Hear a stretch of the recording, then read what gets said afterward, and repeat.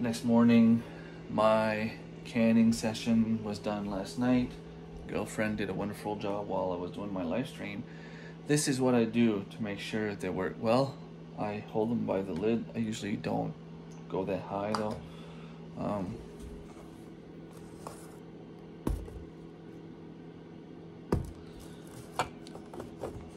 That confirms that they're properly sealed. So I should have beans, and this should be good for at least 2 years. I have some more onion scapes. I will dehydrate them. Use my coffee grinder and make some more onion scape powder.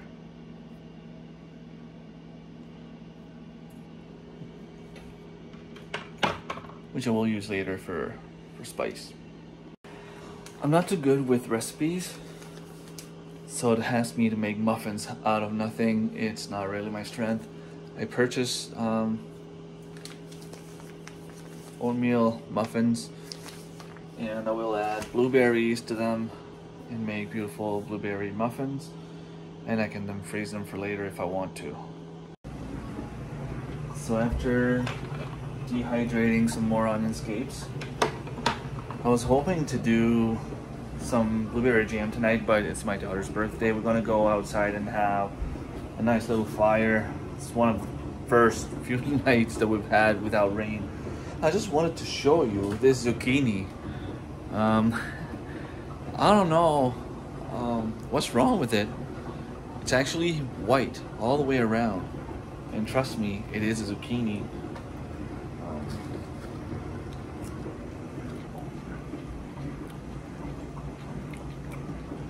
Tastes like zucchini. I am still cutting zucchinis, vacuum sealing for freezing. This is my part for today.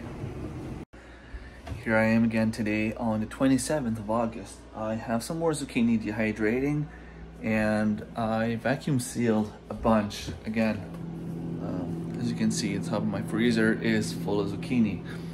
Now, I'm putting everything on hold starting tomorrow. I will still do the challenge. I will do the strict minimum because I got a phone call from a friend of mine offering me a pig.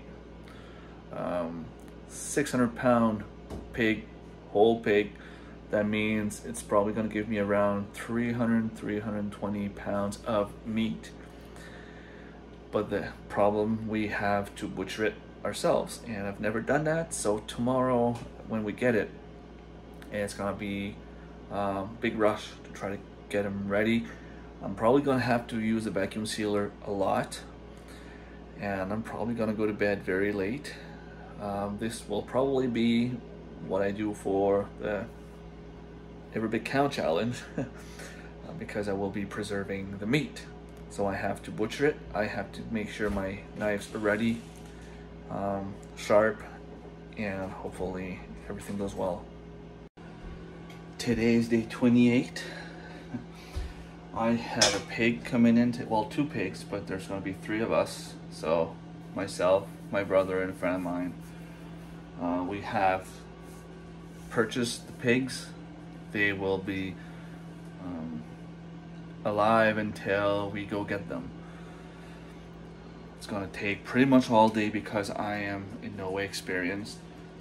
So until then, since I have the day off, I took a day on vacation. I want to preserve as much as I can today. I'm gonna do some more blueberry jam. The first recipe, my dear girlfriend didn't like it. Apparently it was too sugary. It's gonna be my favorite.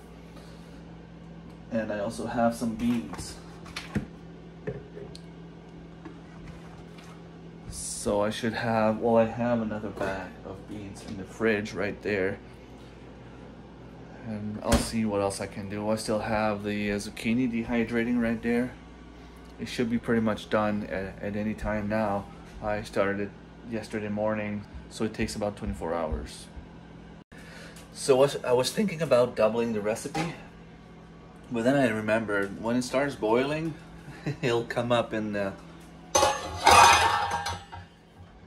bucket here, so you don't want to do that. Instead, I'll do it once, and if it works well, I'll do it twice. It's asking for 4 cups of blueberries, fresh blueberries. I will squish them, make sure to remove, to let all the flavor out.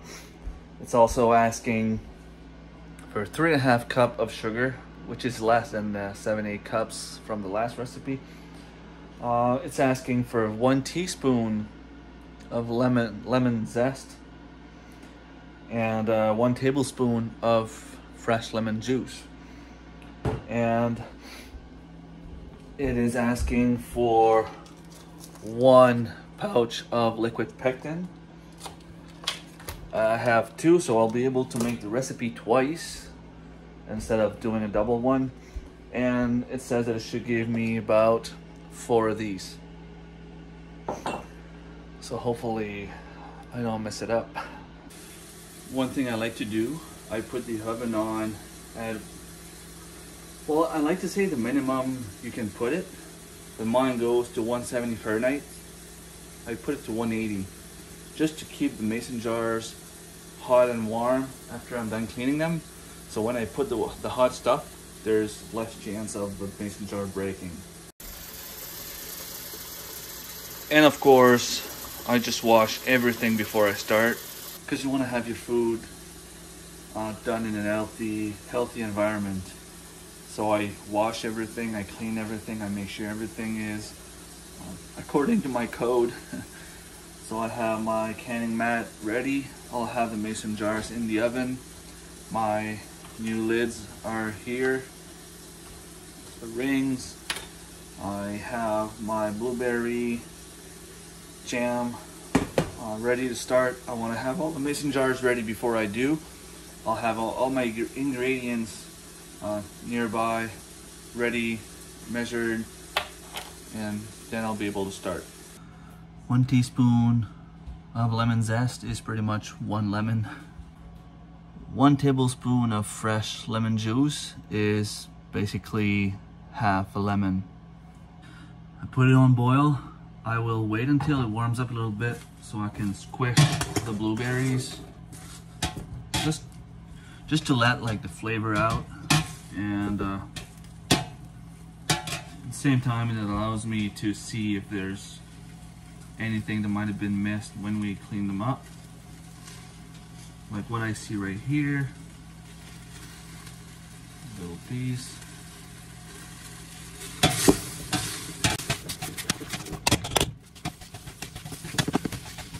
In the end, I decided to double the recipe right away. There was still enough space in there to get it done.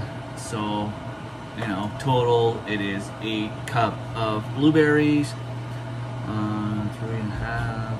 That means 7 cups of sugar. It'll be 30 ml, 2 tablespoons of lemon juice, and 2 teaspoons of lemon zest. It'll be 2 pouch of liquid pectin, and I'll mash it all up. Since I added some more blueberries, I'll make sure to stir it all the time. Once it says royal boiling, that I can't bring it down, it means I have to add the liquid pectin, let it boil for another minute, and then it's time to put that in my mason jars. So I just added the pectin. Now I have to boil it for 1 minute, and then it goes into my mason jars. So it's been about 30 seconds already. So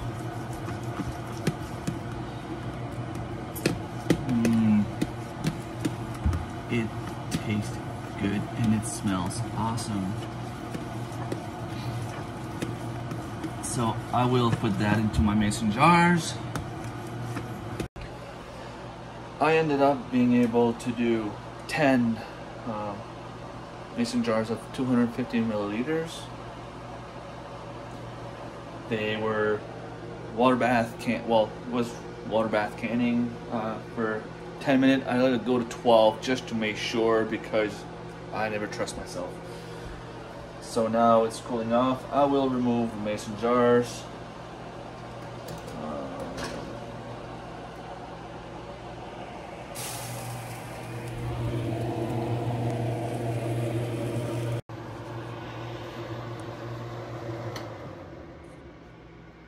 There it is. I just heard 3 of them popping already. Blueberry jam.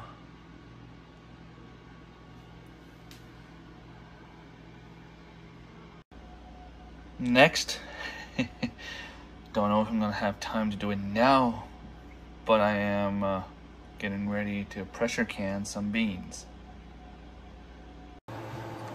August 31st. What am I canning this time?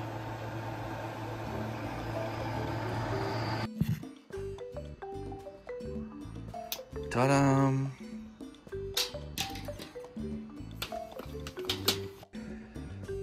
So, every big count challenge was a challenge because, like I said before, early in the month, I didn't have much to process. I didn't have much to put away. I found a few things. I processed some eggs, you know, pickled eggs. And now that the month of August is done, I'm happy that I don't have to film everything I do. Although I will continue to can, I will continue to store some stuff. I like the idea of every little bit count. And trust me, I will be doing just that every day. I will try to do a little something to put in my pantry or in the freezer. We got some pigs. I ended up smoking some bacon. It's in the freezer now. I have to take my meat slicer and take it upstairs and slice that meat. And hopefully the bacon will taste as good as what it looked, because it was looking awesome. Thanks for watching. Thank you to the host, Three Rivers Homestead, for the wonderful challenge. And thank you all my friends for pushing me to participate in that challenge. It was fun. It was a good thing. It was positive. I enjoyed doing it, even though that sometimes, like I said, it was a little bit of a big challenge, but that's what you want. That's what you need. You need to push yourself and do more than what you used to. So start doing it now. So thanks for watching. Don't hesitate to share, like, subscribe if it's not already done, and I will see you next time. Bye-bye.